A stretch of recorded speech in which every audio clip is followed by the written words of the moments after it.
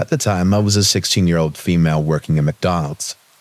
At the McDonald's I worked at, when you are on headset, where you answer people at the drive-thru, you are normally required to be at the first window to also take payment.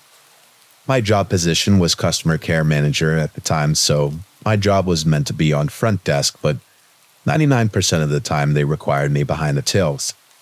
So I was having a normal day, working a long shift, but having a normal working day. I happened to be on headset and first window that day. My headset buzzes, letting me know there is someone at my drive-thru lane. I go through to the first window to answer my customer, and this is how the conversation ensued. "Hello, Weldon McDonald's, what can I get you?" "Oh wow, you got a beautiful voice." His voice was very grunty and husky sounding, not off-putting. We have all sorts of customers come through McDonald's every day, so nothing gave me the creeps at this point, but his voice was very recognizable. "Thank you, sir. How flattering. What can I get you?" "Oh, I haven't decided yet. Can I just come around to the first window to decide? I want to see who I'm talking to." Now, we weren't very busy, and at this point, Creeper hadn't actually creeped me out. I mean, all he had done was pay me a compliment, and we quite often had people complain that they liked the face-to-face contact, so it definitely was not unusual to get a request like this. "Yes, sir, that's fine." "Wow, you are just as beautiful as you sound." "Thank you, sir. Have you decided what you're having? Are you an option?" I laughed this off. It was my first job, and I wasn't the rude kind of person when someone was paying a compliment. I must also point out this man must have been in his 60s. I remember he had one lazy eye that looked to the left, painfully awful teeth, and patchy dark brown hair. At this point, I was a little bit more uncomfortable, but was still more than willing to take his order. "I'll have a cheeseburger." "Okay, sir. That's 99 cents. Are you paying cash or card?" Without answering my question, he started asking where I'm from and how old I was, etc., but it wasn't until his last few questions that I got super weirded out. "What time do you finish work?" 7:30. Why?" I didn't finish at 7:30, but 7:30 was the first number to come into my head when I blurted it out. I finished at 8 and would probably do some overtime too, but I wasn't about to let him know that.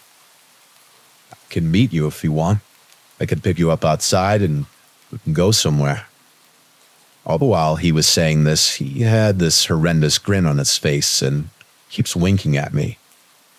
"I'm really sorry, sir, but I'm not allowed to meet customers outside of work. It's against our employee policy." That was utter nonsense, but I needed him to leave me alone. He carries on being insistent but not getting the picture. I cut the conversation short. "Anyway, sir, sorry to be rude, but can I have the 99 cents for your cheeseburger?" "Oh, yeah, sorry. See you at 7:30. Off he drove to the next window. I was gobsmacked. I'd already said I wasn't going to see him. I was a little bit shocked, but was not going to go over there and give him the satisfaction of talking to me again. My coworker came to me and said, "Ew, like I had a major crush on you and wanted your number, but I didn't give it to him. He's old enough to be your dad."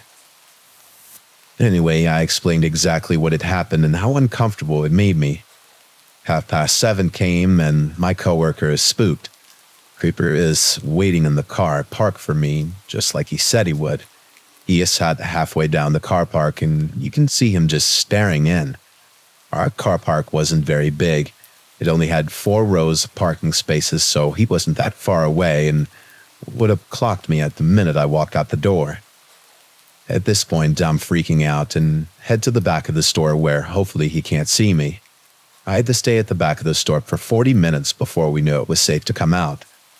Fast forward a week and Creeper is back on drive-thru, and guess who is back on headset and at window 1? I heard his voice and recognized it straight away. "I was hoping I'd hear your voice again. Why didn't you meet me the other day?" "Just 1 second, sir. I'll be with you in a second." I immediately handed my headset to my manager and gave him a quick briefing of the situation.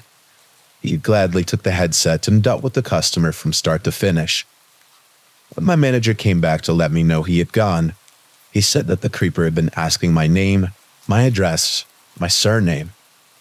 My manager said he was the most creepiest guy he had ever met, and I was never to have anything to do with him again. If he came to work while I was there afterwards, my manager would have me head to the back room while he dealt with the creep. He still always asks about me. Every time.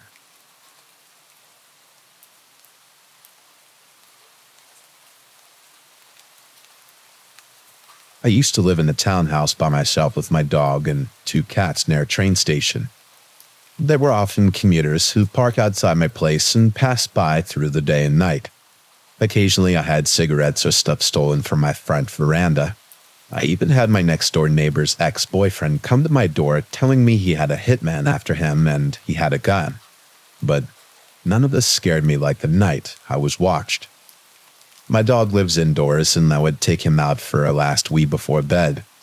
My backyard light was broken and was up too high to change the bulb, so I always took him out the front.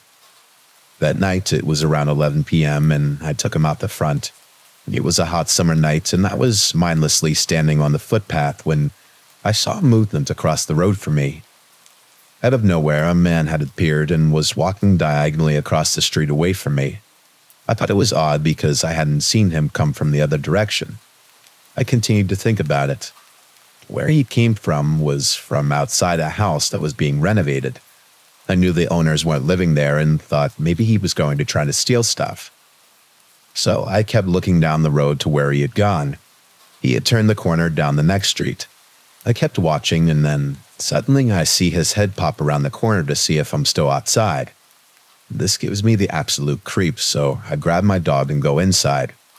I turn off all my lights and go upstairs to my bedroom, which is at the front of the townhouse and faces the street. I thought I would keep watch of my neighbor's house and call the police if he came back.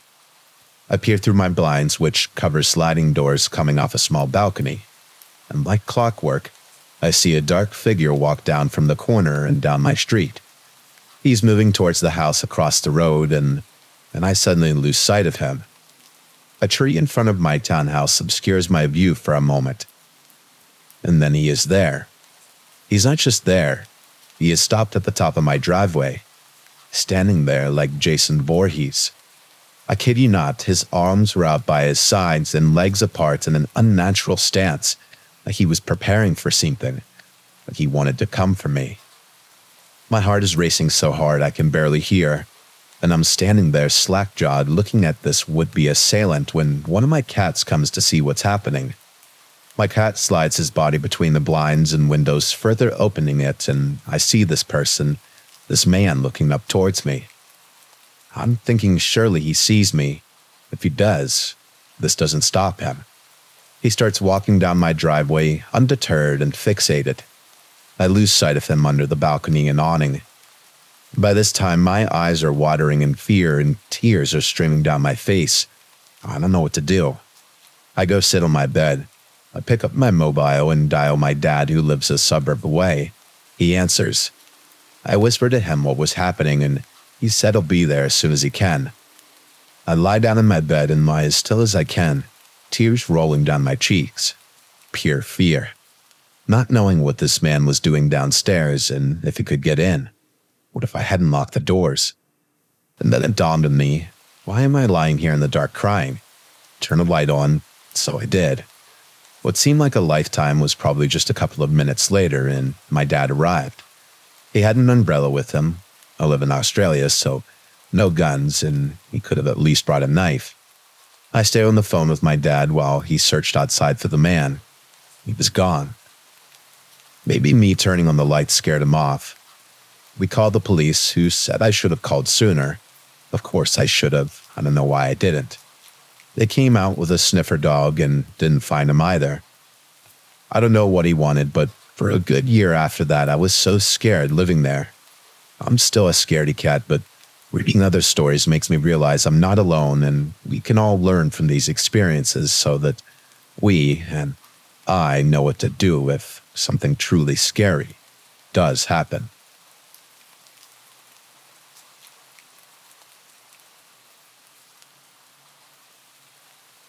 I was about 13 to 14 at the time. Let's start with a little bit of backstory. I was adopted by my paternal grandmother. She has a bit of an old-school fashioned idea of how young people should meet and date, usually set up by parents or meeting at church. I call her Mom as she has had me my entire life. For what I'm about to describe, I don't blame her. She was bamboozled. Mom and I were close with family that lived a short walk from us in the same apartment complex. And this family, living in their home, was a grandmother, mother, and her two young sons that I sometimes babysat. We became close because Mom is a seamstress and she did some sewing for the mother. The boys took an instant liking to me and all of us hit it off. My mom and the grandmother were close in age, both Southern, and seemed to have similar viewpoints on things, such as the aforementioned topic, so they spoke on the phone often. One day when the mother and her sons are out, my mom and I are at home cooking and the grandmother calls the house. She asks if I wouldn't mind coming over to cheer up her grandson. He was upset and rattled because his brother recently passed away. Mom asked all the questions you'd expect of a stereotypical old-fashioned matriarch. Will you, the grandmother, be there the whole time? How long will you keep her there? How old is your grandson? Of course, all the answers were favorable, or else she would have flat out said no, but she was told that the grandmother would be watching us, that I didn't have to stay long, and that this boy was only a couple of years older than me. Mom said I should go. It would be nice of me to do something kind for a person with a broken heart. I agreed because we also recently had a death in the family, and I wanted to help. I said I would go. While still on the phone, she says, "No, sweetie, I may have just set you up with a nice boyfriend." On the other end of the phone, the grandmother says, "I hope so." The distance between our apartments, Mom could watch me walk all the way to their place. She stood in the door watching me. The grandmother stood in her door, also watching. I went there, and after the two of them waved to one another, the grandmother closed the door behind me, closed the blinds, and fluffed my hair. I always had messy bangs, and she seemed determined to fix them. My mom always did the same whenever my hair got messy. I just assumed it was one of their old lady things, thinking that a girl should always be tidy, so I didn't think anything of it. In these apartments, we had furnished basements. In ours, it had been turned to a play area or office, and theirs a TV video game room. She took me down the stairs. I assumed this teenage boy was playing video games. Imagine my surprise when this boy turned out to be a man who looked like he could have been the same age as my dad. My dad was about 34 at this point in my life. I kind of froze, not sure what to say or think. The grandmother introduced us. She kept trying to draw his attention to me. "Isn't she pretty? Look at all her freckles. She's got pretty eyes." She pulled me onto the couch and made me sit down. She said she had some phone calls to make, so she was leaving us there. The grandmother ascended the stairs, closed the door, and I was scared she may have locked it. I realized she lied to my mom. She wasn't going to watch us, nor was this guy only a few years older than me. While she was gone, he became agitated, wringing his hands, pacing and speaking in garbled phrases. He was sweating when he looked at me. I tried not to panic. I wanted to run, but was thinking that girls who run in horror movies all die, so I sat still and let him pace. He sat on the couch and started rocking. I tried to talk to him. It didn't take me long to realize he had some sort of developmental disability. I realized he wasn't dangerous, just very uncomfortable with a female stranger, and it was probably likely he didn't realize my age. I turned a music station on the TV. He calmed down and began singing along. Eventually, he fell asleep on the opposite end of the couch. Maybe an hour or so later, the grandmother came to check on us. I smiled and said thanks for having me, but I had chores to do, so I should get home to my mom. The grandmother agreed, and after telling me to come back and visit her grandson again, walked me to the door. I walked back to my apartment and hurried inside, locking the door behind me. Mom was startled. They usually called before I left their house.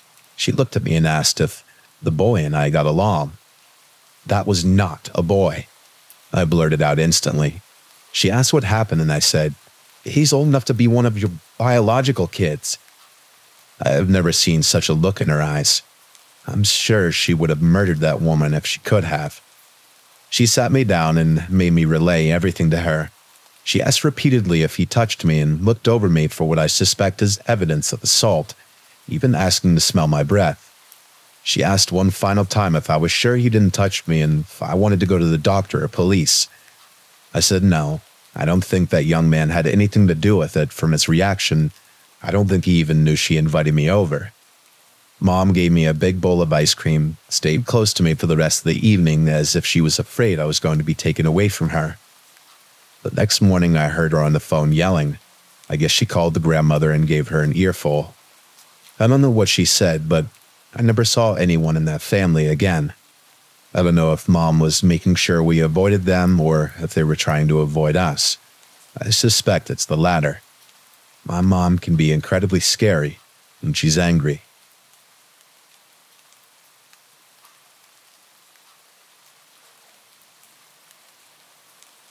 Being a young woman in a merely exclusive male-dominant industry, I have plenty of stories about creepers I've encountered over the years. This particular story about this one particular creep is likely the worst yet. At the time, I was working for a steel pipe processing plant as a receiver. Trucks with 40-foot-long pipes would come in, and it was my job to offload them with a giant forklift. First, though, I had to collect the BOL from the driver. The BOL stands for Bill of Landing. It's a shipment document that has information about what's on the load, where it's going, where it's from, etc. So I would retrieve the BOL from the trucker and I would compare the sheet to the cargo and sign off on it, if everything checks out. I would see a lot of the same drivers on a regular basis. I got a lot of joking comments about how I looked too young to be driving a machine like that. A few of them asked me out, but I'm married and most of the guys respected that. So when I encountered a new driver from one of the trucking companies, it really didn't surprise me when one of the very first, if not the first thing he said to me was, "How old are you?" 23, I replied with a half-hearted chuckle. "You married?" "I'm engaged, so pretty much," I replied, starting to get really uneasy about this guy. Not wanting to make small talk or answer any more increasingly personal questions from this guy I had just met, I asked him for the BOL. "Anything for you, sexy girl." Excuse me? What did you just call me?" "It's really sexy to see a girl like you driving a big truck." Now, I'm a bit of a hothead. I need to stand up for myself in situations like this, or else I risk becoming a welcome mat for this kind of attention. He hands me the paperwork with the trademark creepy grin, like he was getting off on the fact that I was within grabbing distance from him. "Listen, old man," as I snatched the paperwork out of his hand, "I do not come to work to be spoken to like that. I'm here for a paycheck, not a date." "What?" "It was just a compliment. Don't be like that, sexy girl."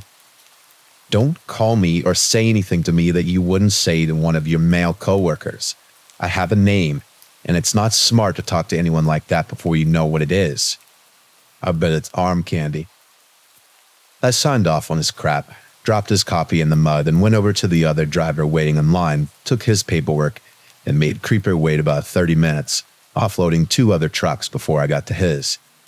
We have a safety rule that the driver must be inside the truck while it's being offloaded, so I took this opportunity to be even worse, laid on the horn of my truck, and angrily yelled at him to get in your truck. After I offloaded him, I went to my supervisor and told him what happened. Not a formal complaint, but to make him aware of everything that transpired, and let him know that the driver might end up complaining to his superiors about how long it took me to see him. My supervisor sided with me. He knows that if I lose my crap on someone, they deserve it. He knew about a few other incidents prior, so he was supportive. He told me to report anything else that the guy does that's messed up and said he'd be willing to send someone else over to deal with that particular driver if and when he brought another load. Later on that day, he made a funny comment about how sexy I looked in my uniform, oversized overalls, grease-stained high-vis hoodie, boots, and hard hat. I didn't wear makeup or perfume to work. I looked like and was mistaken for one of the guys on a few other occasions, so the creeper must have been thinking, "Oh my god, a girl.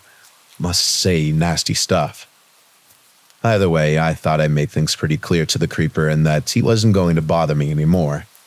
Nevertheless, I wasn't keen on the idea of having to walk up to his cab to get paperwork from him again. The next day, guess who shows up with a new load? I call over the radio. My favorite driver is here. Can someone come grab his paperwork? A couple of minutes go by, and one of the coworkers I get along with well drives up in his smaller tow motor to approach the driver for his BOL. I wait off to the side and take the opportunity to smoke next to my machine while I wait for my coworker to come back with the paperwork. He comes back, and of course he wants the scoop on everything that happened the day before. I guess the driver asked why I wasn't there to collect the BOL. Coworker told him I was busy. Meanwhile, I was having a smoke and clear view. In no hurry to offload the idiot, I told the coworker what transpired when suddenly my coworker interrupted me. Don't look, but I think he's taking pictures of you.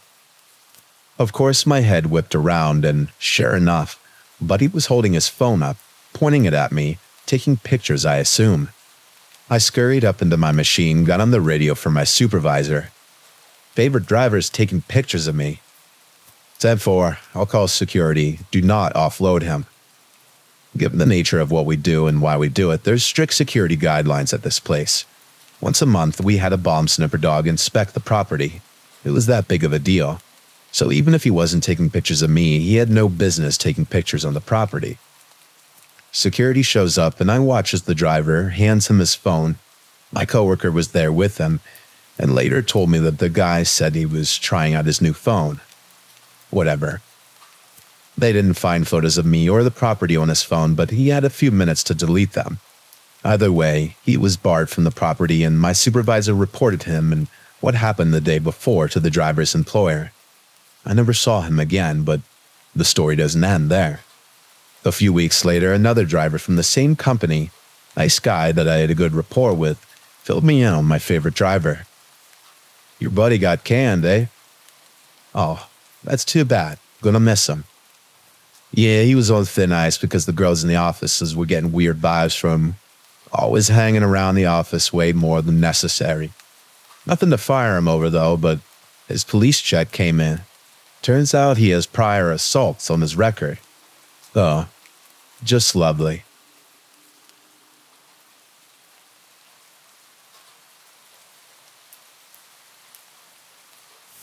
So this happened a little over 2 years ago now.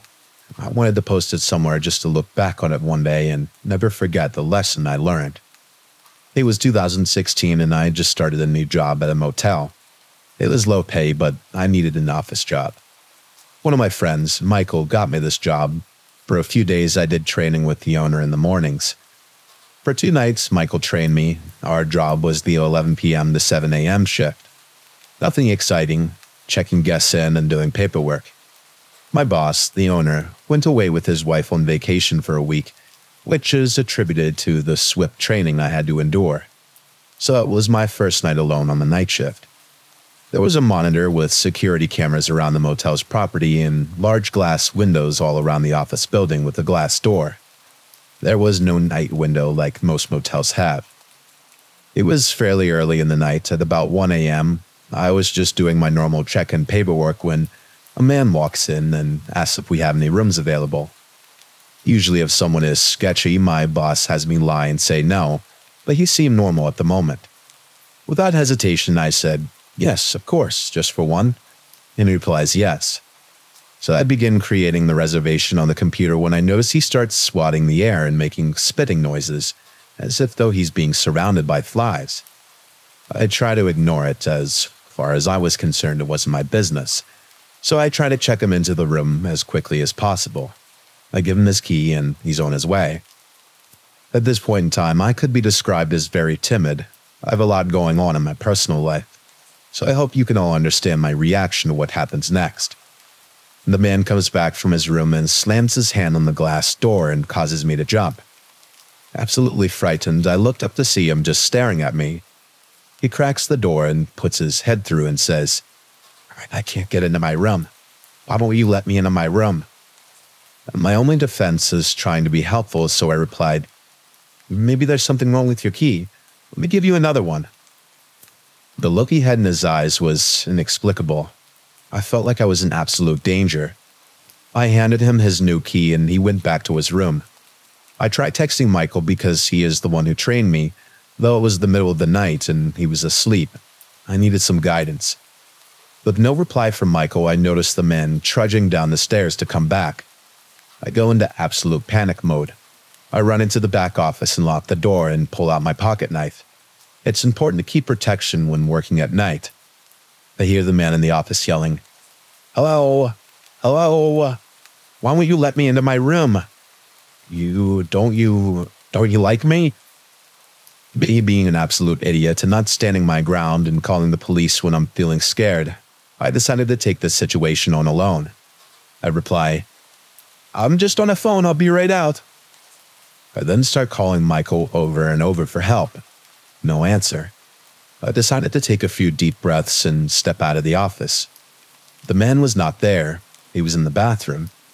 I started to hear him talking to himself, angrily saying, "Kill her. Kill her." My heart sank. Still being an idiot and not calling the police, he comes out and I say, "Your key was broken. I'm sorry. Let me escort you to your room." He agrees, thankfully. I was wearing a long-sleeved sweater with my arms down. I was able to hide my knife in my hand while holding it. I began to walk outside and he seemed insistent to walk behind me. We began making our way to the staircase and up towards his room. I was sweating from how nervous I was, continuously looking behind me to make sure he wasn't going to make a move. He stops at a room and I stop at his room a few doors down. I smile and say, "Oh, that's the wrong room. This is your room," as it clearly said on the door. The whole time he was going to someone else's room and trying to open the door. I felt bad for them.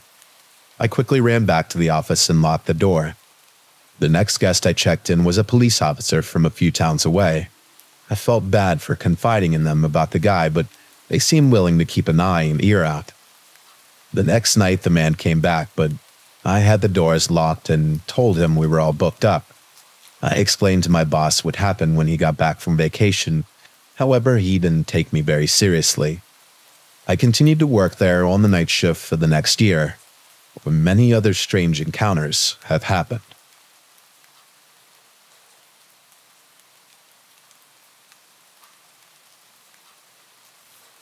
Being on servers online can lead to a lot of unwanted attention. I'm a part of a staff team on a lot of servers, weeding out potential trolls or just people who are looking for something we do not provide. One afternoon in October, we get a new member in the server. She went by Terrence. That isn't her real name, as people make up screen names to go by for privacy reasons. She created her introduction and gave her age, as we have channels for adults to talk more freely without worrying that they might say something wrong in front of a minor, only being 15 years old. I gave her the roles and let her chat in the channels we offered for minors freely. Things started to get weird when I started posting selfies of myself without any cosplay gear on. No wigs, no colored contacts, no fancy outfits, just me. Now, I'm gender fluid, so I flipped from feeling masculine and back to feminine. I have my hair short on the sides and longer up top and stick up the top of my hair, just so I can have the best of both worlds and feel comfortable. Terrence complimented me. I thanked her, as I would with any other compliment. Yet she got more involved with complimenting me.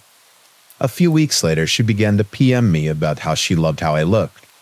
I again thanked her and kept interactions brief, as I felt uncomfortable with someone 3 to 4 years younger than me complimenting me all the time. Then she started to message me every day, from 6 a.m. in the morning to 10 p.m. at night.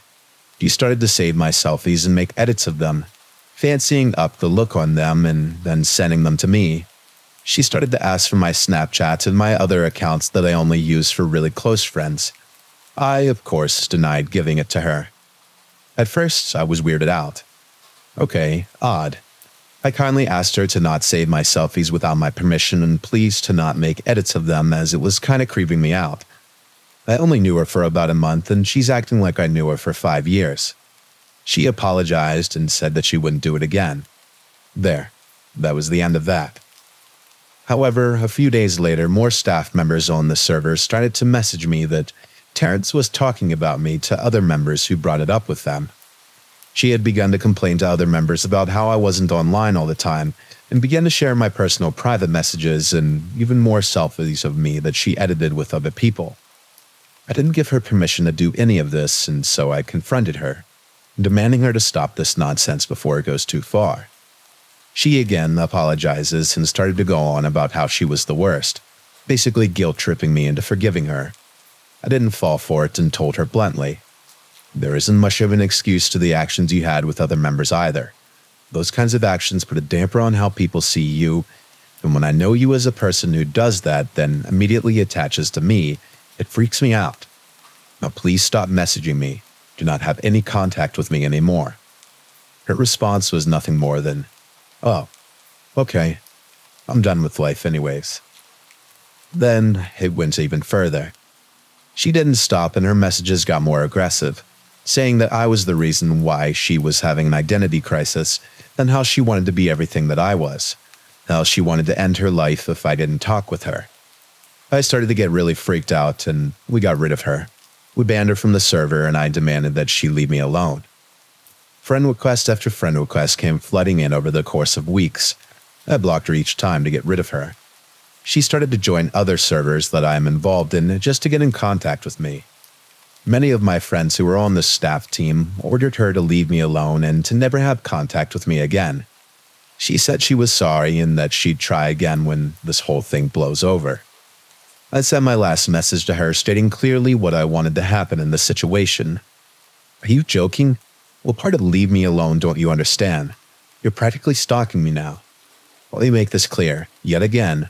I don't want anything to do with you. Leave me alone. You creep me out. Don't ever try to contact me again. That doesn't mean in a few months. It doesn't mean tomorrow. It means never contact me, ever, again." Nothing happened for months.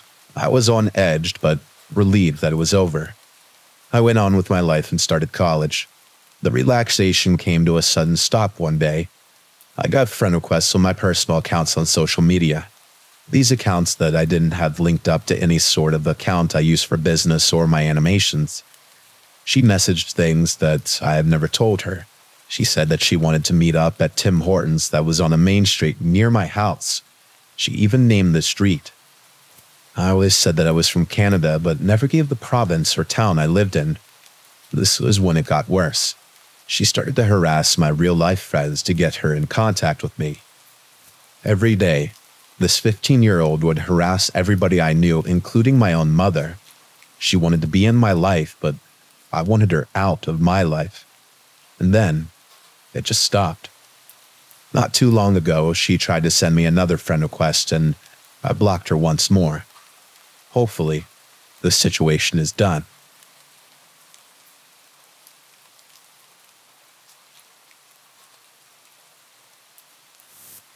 "2017 was a strange time. While working night audit at a motel, I experienced the strangest individual on a weekly basis. The motel office was a large detached building with mostly windows and a glass door. I had security cameras of the building along the rooms and along the backside of the building. It was the midst of summer and I was working on some paperwork at about midnight. I peeked up at the furthest window in the room near the breakfast buffet and noticed someone quickly move out of my view. I got a vague glimpse of a white-haired man, but didn't notice anything on the security cameras. I swiftly locked the doors. I didn't usually keep them locked because my boss encouraged me to take as many walk-ins as possible. A few months rolled by and I hadn't experienced anything of that white-haired man again. It was soon August of 2017. Late one night at about 1 a.m., an older man comes in. I thought perhaps he was a guest, but begins blabbering. "Hello. My name is John, and you probably already know me. I'm so sorry. I can't believe you saw me. I must have scared you so bad the other night." I looked at him puzzled. He was beginning to freak me out, so I asked, "What are you talking about?" He looked a bit surprised and explained, "A few nights ago, you were walking up to your car, and I ran past you, well, naked. It's hard to explain." I was pretty creeped out at this point, but I humored him and let him ramble on, but didn't say much. He explained that on the weekends he liked to run around town naked as an adrenaline rush. He then said something that creeped me out even more than ever. "I noticed you've been working here 6 months or so. Sorry I never said hello before. You work quite a lot compared to the other girl." This strange naked man has been watching me every weekend for 6 months, and I never knew. Admittedly, I wasn't always the most alert on my phone, on my laptop, taking a swift nap.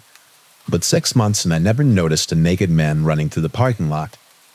This began a routine of him coming back every weekend, offering me gifts, or, as my friends called them, bribes not to call the cops. He would come in every weekend and talk to me before his nightly streaking and bring me expensive candy or wine. It was strange how a little too expensive these gifts were, but he was a single old man with a good job. Soon October rolled in, and just like any weekend, he comes in and chats me up, grabs some coffee I usually made, and asks about my week. He then explains he's going out for some drinks at a neighbor's house and that he wanted to give me a bottle of champagne he had in his fridge. Being nice like I always tend to be, I agreed and thanked him. About 2 hours passed and I hear a tap on the window. It's him, but he's completely naked. I looked on the camera and no doubt about it, he's blatantly standing in front of the office naked. He keeps tapping the window and holds up the champagne for me to come get it. But of course, I'm very creeped out. He set it by the front door and waved. I thought he had left, so I walked out to grab it before a guest saw it laying there. But in fact, he did not leave. He stood there naked and trying to talk to me. I covered my eyes and said, Thanks, I'm going inside now." The next night he comes in and apologizes to me profusely, saying he had too much to drink. And being so embarrassed, I never saw him again after that. I wasn't sure if he was scared to talk to me because I didn't want to see him naked, or if he got arrested for running around naked. Because I worked there for so long, I get free rooms anytime I come to visit. So, next time I come to that motel, I hope to never see that strange naked man again.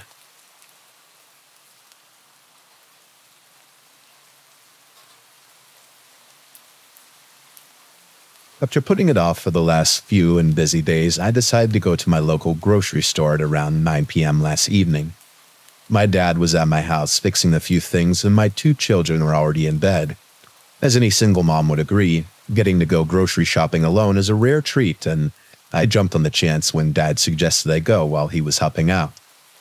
Once I get to the store, I quickly realized that I'd picked a great time to go. Parking lot was near empty, and once inside, I only saw a handful of store coworkers chatting at one of the registers in front. Not another customer in sight, glory be. About halfway through my shopping, I noticed another customer, first one I'd seen. He was an older dude, gray around the sides and wearing what appeared to be hunting gear. Boots, camouflage pants, and a matching jacket. Hat was also camouflage, but a different type than his other clothing. I remember noticing his outfit right away, but didn't think anything else of him. As I made my way through the aisles, I kept noticing this dude would end up in the same aisle as I was. It seemed as we're the only customers in our smaller local store at the time, so I thought, how weird that this guy is in the same aisle route as me, in an amused manner. But as minutes went on, I began to notice that this guy wasn't actually taking items off the shelves. He didn't have a cart. He had a basket, and that basket was empty. Every time I'd glance in his general direction, he'd snap his head down or to the side, making it blatantly obvious that he was staring at me. I was starting to be a bit weirded out, but thought I was being paranoid. Reminding myself that I have seen a few employees when I entered the store, so it wasn't just me and Camo Guy in the store. I continued my shopping. As I am finishing up, I kind of rounded the corner into the very last shopping aisle before the registers. This is where I got thoroughly creeped out. The guy was standing in the center of the aisle. He wasn't facing either side where the products lined shelves, but facing up the aisle, so when I rounded the corner, he was directly facing me. What really scared me was that he was smiling. Not just any smile, though. It was this terrifying, wide grin, and he was frozen in that position. Dead center of the aisle, about midway through, with a wild smile on his face and not moving a muscle, like a statue. I looked at him for what felt like an eternity but was, in reality, probably only a few seconds. My brain just couldn't comprehend what was going on here. There's no way that I'd be getting past this guy without having to interact or at least say excuse me. Freaked out, I quickly turned my card around and decided to make a beeline for the cash registers down a different aisle. Forget English muffins and pitas, I wasn't bringing those home tonight.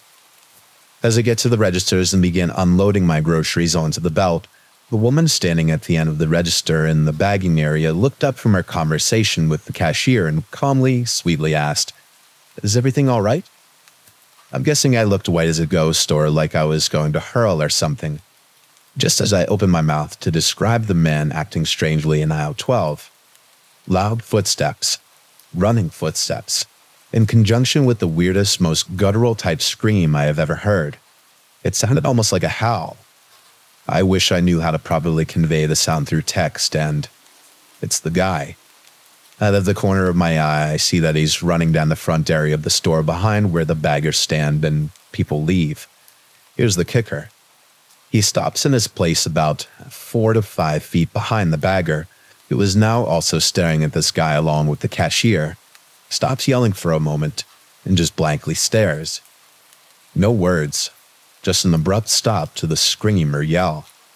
Stopped dead in his tracks and just stared in our general direction. He had a weird look in his eyes.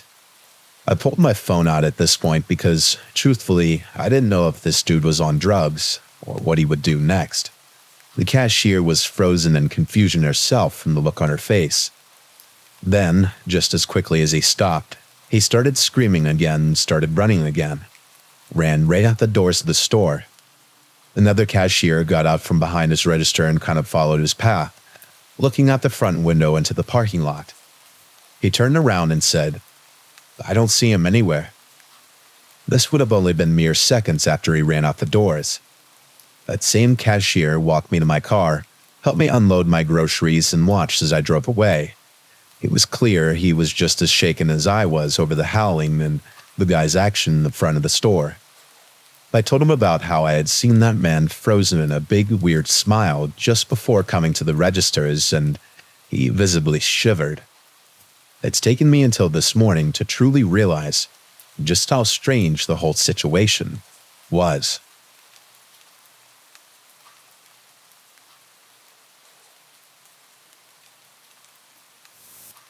I'm a 16-year-old female, and my family recently adopted a 1-year-old dog from the shelter. We live near a park that has a small enclosed area for dogs. I started taking my new dog to the enclosed area, and he enjoyed it a lot, so it became an everyday thing. I've been taking him to this park for a few months now. I've never seen anyone weird there. Then again, I've never seen anyone there at all, most likely because I got there right before the sun sets.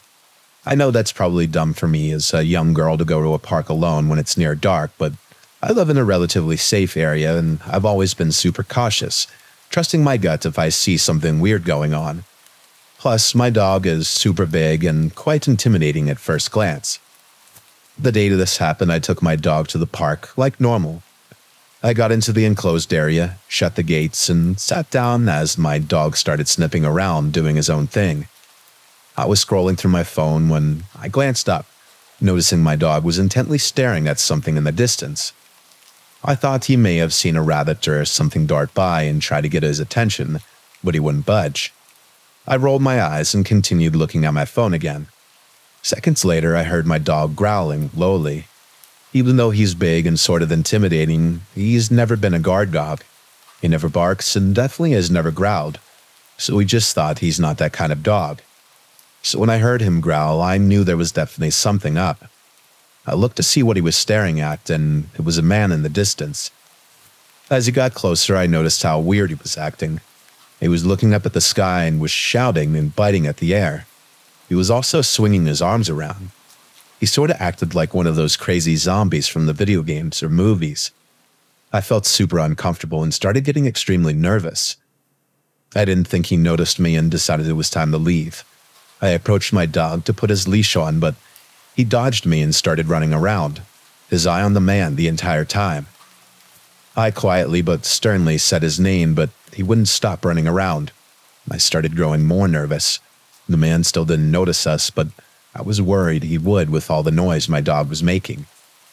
Then, exactly what I didn't want to happen happened. My dog started barking extremely loudly. The man snapped his head towards us in the creepiest way possible. He was facing away from us, but when he heard the barking, his head just moved in the quickest way possible, his body still facing the other way. He stared at us for what seemed like forever and then started walking towards us. His walk was the creepiest thing I've ever seen. His upper half was extremely stiff and slightly turned away while his feet were hastily dragging on the ground. He was staring at us the whole time. I don't think I ever saw him blink once. I was now yelling at my dog to stop running and to come here. He still wouldn't listen, and I knew I couldn't just leave him there. I finally was able to corner my dog. I put on his leash, opened the gate, and ran. My dog was pulling so hard trying to go towards the guy. The guy was also getting closer and closer to us. I had no idea how. I was full-on sprinting, and this man didn't even once lift his feet off the ground, just dragging them. He then began shouting again. His eyes were opened so wide I thought that they were going to bulge out of his head. He opened his mouth wide. I didn't even think it was humanly possible. I just remember the way his teeth looked. They were rotted, most of them a disgusting brown shade. I continued running, losing him when I got in my neighborhood. I ran into my house and locked the door. I peeked out all the windows, but didn't see him.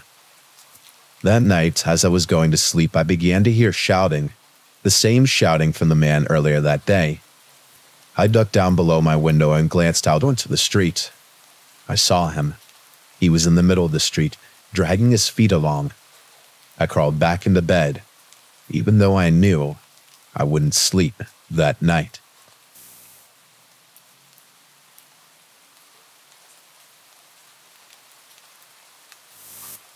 This happened to me back in 7th grade, and my memory of this occurrence might be slightly fuzzy. My day started out like any other. I woke up groggy and half awake and wasted half my energy slipping into my clothes.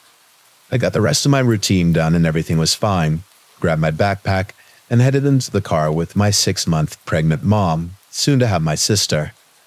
My brother had to go to school at a later time than me, as he was still in elementary, so my dad, being the jobless couch potato he is, stays behind to watch the house. He usually sees us out and opens the gate for us to drive out. Now, to explain the layout of our garage and driveway, trust me, it will hopefully answer a question you will have that I don't want to answer later. I have a back porch with a back door that leads to a garage on the side of the house. We have a gate so nobody simply waltzes into the back of our house, obviously, and this gate leads to our actual driveway and then out to the street. Now, when my dad opens the gate and my mom drives out, then we notice a car parked on the street past the corner of our driveway. We couldn't see them as they were angled to where a house and front plants blocked view on the side of the street. As soon as my mom got into the driveway and my dad closed the gate, this car blocks us into our driveway. 3 men hopped out of the car dressed in what seems like police clothing and started banging on the windows of our car. 2 of these men are armed with police batons and one has what seems like a handgun. The man with the handgun is demanding for us to unlock the doors and get out, all the while pointing the gun at my pregnant mother. My mom actually works in our school system here and knows well enough what the police uniforms look like and did not oblige to their demands, simply saying in shock, "You're not cops. You're not police. You're not the cops." One of the baton men are banging at my window, and the last of the 3 is screaming at my dad to open the gate. My dad scurries back to the house since 1, he's naked, and 2, the man with a pistol moved from my mom's window to screaming at him and pointing the gun at him. Now, another man I did not address was the car's driver, who was still in the car. For some reason, he moves the car slightly forward, and this gives my mom the golden opportunity to absolutely deck the gas and book it out of the driveway. The 3 men flee to their car, and my mom, like a madman, swerves the car and starts chasing the men's car since we didn't get a license plate. My mom calls up the police and starts frantically explaining the situation. So my mom is chasing this car for a good 5 minutes out of the neighborhood and into a traffic-heavy main street. The car we were chasing nearly crashed into a ditch while we were chasing them, but thanks to their slow speed, they were able to change direction quickly and book it away, and my mom lost sight of them after they blended back into other traffic. I think I was the only one to get a good look at the license plates, but even then was only able to remember about 3 characters. Since they escaped, my mom really didn't know what to do other than to send us back to school and hopefully pass this day somewhat normally until the police come after school and ask us for details. I go by most of the school day until one of my friends notices my shaken up mood and asks what's wrong. I completely break down in class and cannot hold any tears back. I get home from school and, later, the police come and ask for more details, yada yada. I give them about the only 3 characters I remember from the license plate, and that's about all the important parts I can remember. I'm surprised I've been able to live this moment down, as 3 lives could have been lost, one not yet even having a single moment with their family. So, I really don't know who to thank other than the other driver's idiotic mind and my mom's quick thinking for us still being alive.